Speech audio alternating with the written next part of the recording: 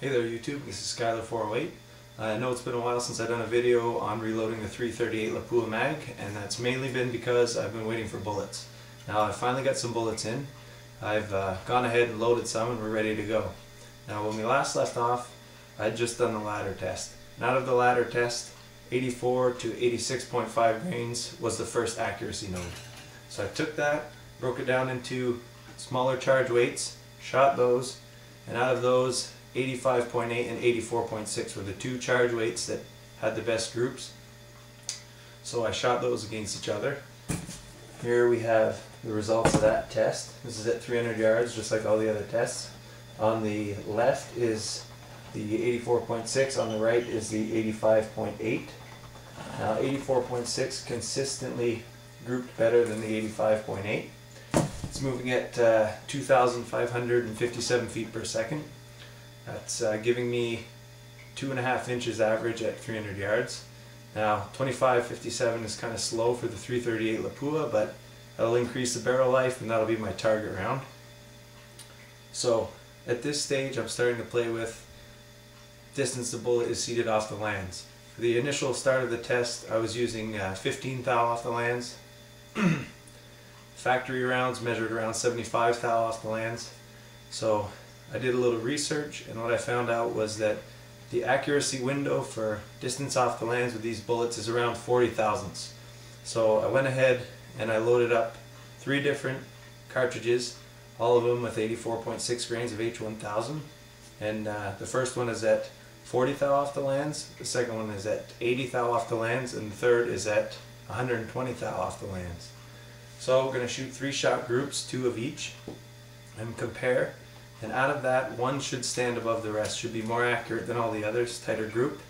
And from there, we can start playing 5 and 10 thou either way with a seating depth. So that's what we're going to do. There's a few new things. I've switched from Hornady brass to Lapua. The Hornady stuff is gone. I had enough with it. It is way too soft. Got to a point where it swole so much when I tried to full length size it, it got stuck in my die, resulting in a busted shell holder and a pain in the ass to get the bullet out of the die, or the casing out of the die, sorry. So, switched to Lapua brass, and also I got a Lyman primer pocket uniformer. Really like that. I'll talk about that a little bit later, I guess. But right now, I guess we're going to get out there and shoot the test. Catch you out there. Okay, so one more thing I want to mention before we get out there. I just got a hold of some new rings and a base from Feral Industries.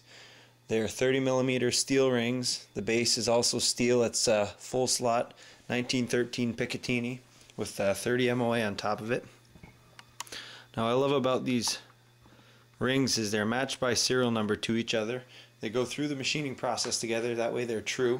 So long as they're on a Feral base, they're guaranteed to be true. So when I got it, I bolted it on my rifle. I torqued down the windage screws on the rings. I slapped some alignment bars in there and it was bang on. I set my scope in, no stick or nothing. So perfect grip, you know, no ring marks on your scope. There's nothing worse than spending $1,500, $2,000 on a scope, pulling it out of the rings for the first time and seeing those little shiny marks. One time when I was right beside the barrel there and comes out straight sideways, eh? You were like laying down and like too far ahead? Yeah. Alright, so when we first got out to the range, it was snowing and blowing and not very good conditions for shooting a test. So I brought along a new Frank target I made at work there a couple weeks ago, and we decided to burn off a few old Hornadys I had loaded up. And we stuck him out at 500 yards and just cranked a few downrange at him. Well behind his muzzle now.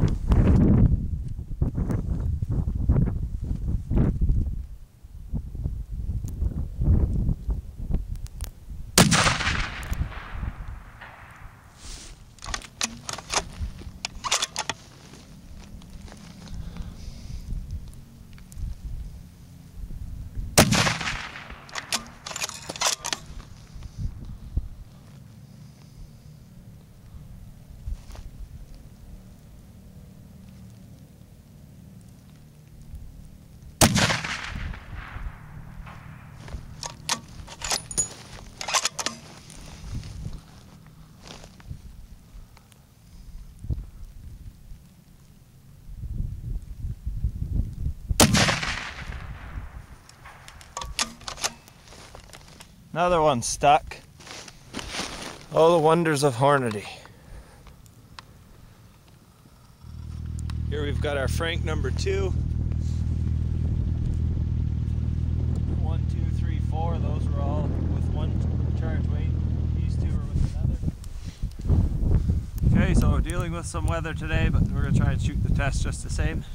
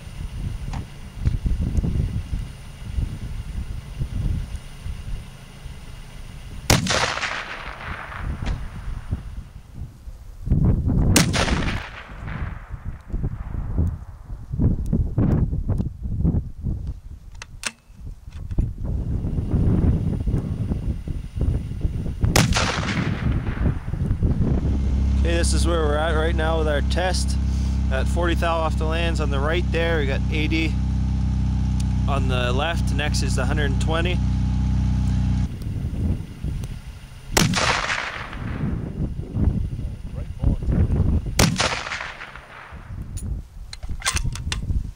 Trying to wait out the wind there, so it takes so long. Yeah.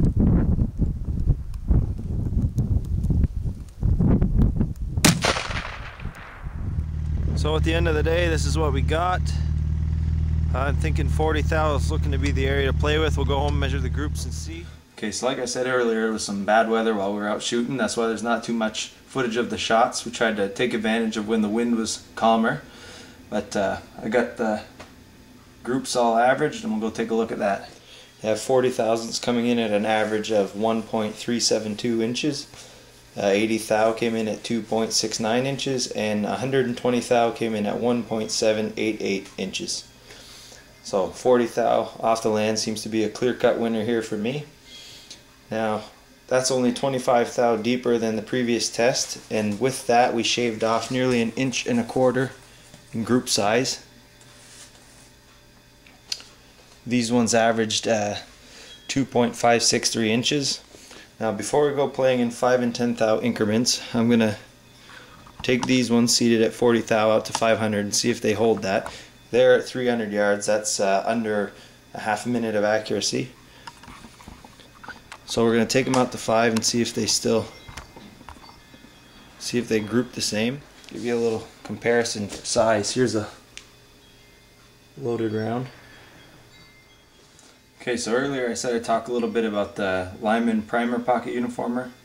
Picked this up a couple weeks ago. Really like it, and I'll show you how it works. Okay, so the Lyman primer pocket uniformer. Now what this does, it's got a SAMI specification collet on here, and this will cut your primer pocket to exactly the right depth and shape that it's supposed to be. Makes seating primers a lot easier, and it makes cleaning the primer pockets go a lot nicer. So here I've got crudely looking Hornady.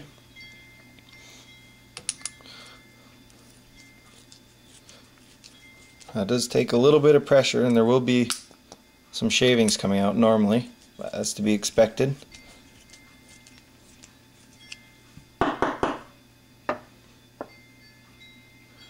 See, nice shiny clean. You get the same seating depth each time when you push your primer in.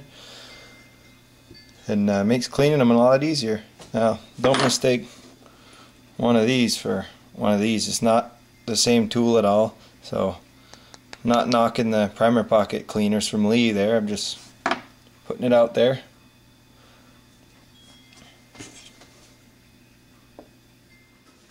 Alright, so that's it for this test. I'll take them out to 500 now and see how they shoot. See if they maintain that half MOA accuracy. Also, I'm going to bring along the chronograph because I'm losing a little bit of case capacity, not very much mind you, with seating them bullets deeper. I want to see if that's affecting the velocity at all. So hopefully it won't be that long before the next video. So thanks for watching. This is Skylar408.